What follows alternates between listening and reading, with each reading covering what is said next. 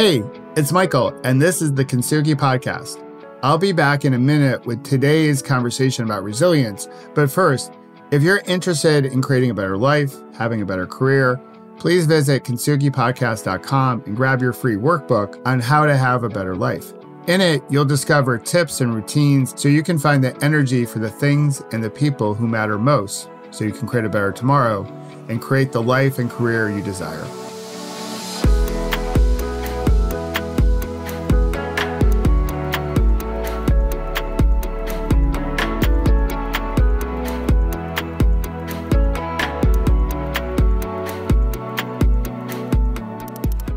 I'm recording this on the weekend of July 4th here in the States, so a belated Happy July 4th weekend to all of our Kintsugi fans and listeners, our Peloton members, if you will, in the US, and also a happy belated Canada Day to all of our friends up in Canada. It's been one heck of a 2020, at least the first half. It's been bananas, it's been crazy, it's been all that and more. So I wasn't surprised when I recently saw a poll, and I know polls can be polls, but just surveys, a snapshot in time, that 74% of Americans believe we're headed down the wrong track. That is a no bueno stat, no matter how you slice it. But this is a podcast about humans being better humans. It's also about leadership and resilience and all that jazz. It's not about politics, so I'm going to leave the political commentary off to the side. That said, that data point clearly suggests that we have some doubt here in the US about our future, which way we're headed, how we're heading, which way we're going. And it's not the first time we've had doubt in our country. We're a young country compared to most nations in the world. So you're going to have some moments where you're going to have doubt. Will this thing as designed play out? And along the way, we've built something, we've broken it down, we've built something better, we've broken it down, we've built something better. Much like Kintsugi art, you have something that you think looks great, you break it and you put it back together in that Kintsugi spirit and you make it more beautiful.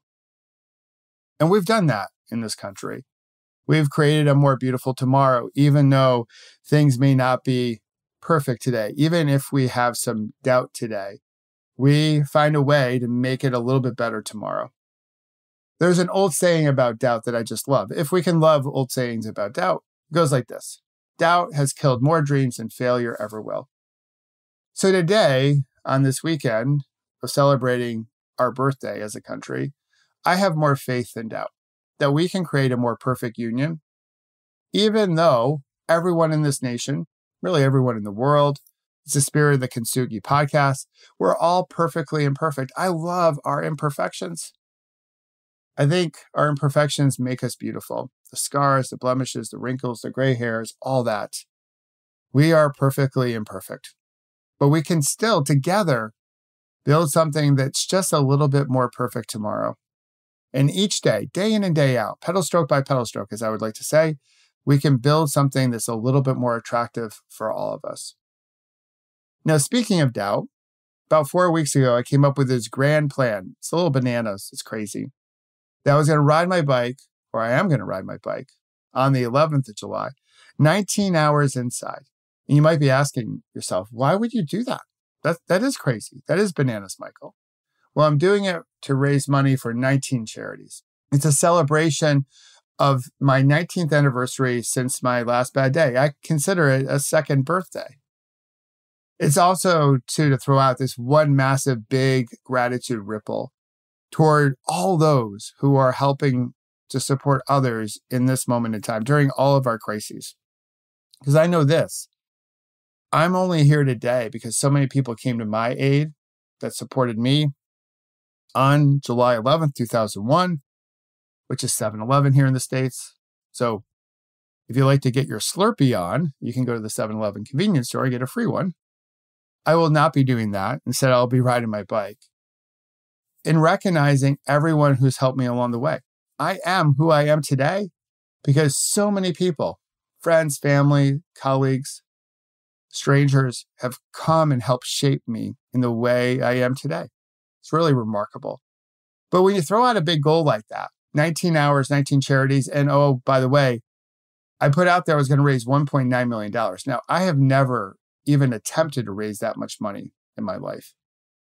I haven't ridden my bike 19 hours either. I've done a lot of 12-hour rides. I've done some 24-hour relay rides, but it's not 19 hours straight. So when you throw a goal out there that's really big, but meaningful, you're going to get some doubters. Some would say, yeah, you're going to get some haters. That's what happens when you put out a goal that's on the edge of bananas, on the edge of crazy. Well, one of those doubters happens to be me. Yep. I have doubt from time to time. Even though I talk about resilience, I still have my doubt. I think we all do. And my doubt has sounded the same way since I was younger. We'll pin it on 7th grade, because 7th grade was a hellacious year for most of us growing up. It always sounded the same since 7th grade. It goes like this. Michael, who do you think you are? You're not fill in the blank enough to pull this off. Listen to me. Your ego. Save yourself some time, energy, and a whole bunch of embarrassment. It's my ego's way of putting up the resistance to hold me back, to leave me stuck, or to play small. And that voice has popped into my head from time to time of late, like, who am I to raise this much money? I don't have a blue check mark by my name. Who are you to ride 19 hours? You're not a ultra endurance cyclist. You're not a pro. And you're also getting up there, O'Brien. You're not a young whippersnapper anymore. So all that stuff has played in my head. And I know you've probably had your moments of doubt. Now, our situations may be different. You may not be thinking about riding your bike 19 hours inside. It could have been when you got a promotion and a little imposter syndrome, which is a form of doubt, pops up. Or maybe you want to start a new business, but you feel stuck. Perhaps it's just becoming a parent for the first time. You have some doubt. Is this the right time to do it? Well, there's never really a good time to do that. As a parent of 2 amazing daughters who are 19 and 22 right now. Or maybe you have some doubt as you're trying to create a new country or fighting for equality today. Like our situations, our narratives about our doubt will also differ. But they all tie back to 4 O's, as I like to say. For O'Brien, of course. One is, a lot of times we overthink things when we have doubt. It leaves us stuck. It doesn't propel us into action. Sometimes we get overly critical, self-critical, when we get doubt on board. Other times we just want to get out of sight. We like to hide. And the 4th one is we feel optionless. And all these 4 O's all leave us in the same position. We're not pedaling forward. We're stuck. We play it small. We never do the thing that we really want to do. That big goal, that big, hairy, audacious goal that we have in front of us, we never accomplish it because one of the 4 O's, or maybe multitude of the O's, come to pay us a visit. It's that dance with doubt that we have to face. And for most people, we let those O's, the self-doubt, win. And when we do, it's almost impossible to create a better tomorrow. It's almost impossible to create our Kintsugi art, to break it down and build it back up in a more beautiful state. And I've had my moments of doubt during my career and through my recovery. And again, as I mentioned, in the last 4 weeks. And what I've developed over time is a very quick process I want to share with you today in this conversation about resilience that helps me reduce the half-life of my doubt. And I think it can help you. It makes the doubt less intense. It doesn't stay as long. And therefore, I can dance with it differently than I did, say, back in 7th grade. And it starts with this, grabbing a PBR, R-type, here on the Kintsugi Podcast, the pause, breathe, and reflect kind. Then I ask myself this question, Michael, how true is your doubt? How true is, hey, Michael, you are fill in the blank, not enough, right? I want to ask myself that question and ponder that. And the answer to that question is always the same. It's never true. I am enough, as you are enough. We all, as perfectly imperfect human beings, we are enough. That's what makes us beautiful. So then after I get done with that, that question and answer time. Next thing I do is I select one option, one action. It could be the smallest pedal stroke out there, but something, one thing I can do to get me going again. Because when we have doubt on board that's paralyzing, we are stuck. We're not moving. So I take one action to get back on the bike and start to pedal again. And that gets me going. And when I get going, then I can ask myself, okay, what's next? What's the next small thing I can do? And I know this coming through my recovery was fueled by one small pedal stroke at a time, strung together over a number of days, over a number of months and years.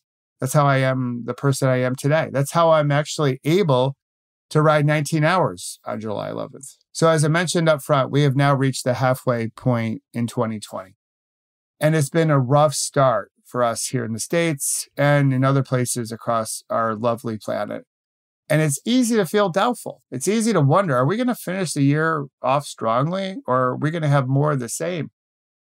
And it's clear that we have a long to-do list. In the States, we have one major to-do list that we probably won't be able to cross off in one day or one weekend. But we also have a lot to be grateful for. There are building blocks. There is hope out there. There is faith. And I have no doubt that this moment, as I mentioned in previous Kintsugi podcasts, that this moment is happening for us so we can break down the old systems and, like Kintsugi pottery, create something more beautiful as we go forward. So yes, do we have some doubt? Yes, we do. It's perfectly natural. It's important now to ask ourselves, how true is it, whatever narrative that we have, and what's one small thing we can do as we go forward? So as you go forward, and this is great work you could do on any holiday weekend, and I know you're listening to this one after the holiday weekend is over, but you could do it this coming weekend. To ask yourself these 4 questions. Grab a different type of PBR, the one that we like, the pause, breathe, and reflect moment. Have a few moments of this. And just take stock, since we're halfway through 2020, on these 4 questions. What's working currently for you? What are you so lucky to have? A moment of gratitude, if you will. What could be working better? An eye towards opportunity and possibility in this moment. And what's the one thing you can do about it? As small as it may be. And that's how we start to dance with doubt a little bit differently. So thank you, as always, for listening to the Kintsugi Podcast Conversations about Resilience. As you know, this started out as a small project. I had some doubt when we started. Would anyone listen? Would anyone tune in and subscribe when this all began, when COVID hit the States? But based on your feedback, I'm glad I did. It helps me continue to take small movements as we go forward. You listening is a big validation that the message of the Kintsugi Podcast is worth listening to. And as you subscribe and as you share, hopefully we can have more people, not only here in the States, but across the world, understand what it means to have a Kintsugi spirit, to have a spirit of resilience, because that's going to allow us to build a better tomorrow, a more beautiful world together, and dance with our doubt differently. So I hope you'll continue to listen. I hope you'll subscribe and share with a member of your Peloton to spread the good word. Now, if you have a question for me, the best place to go is the KintsugiPodcast.com. Leave your question there, and I'll do my best to answer it as quickly as possible.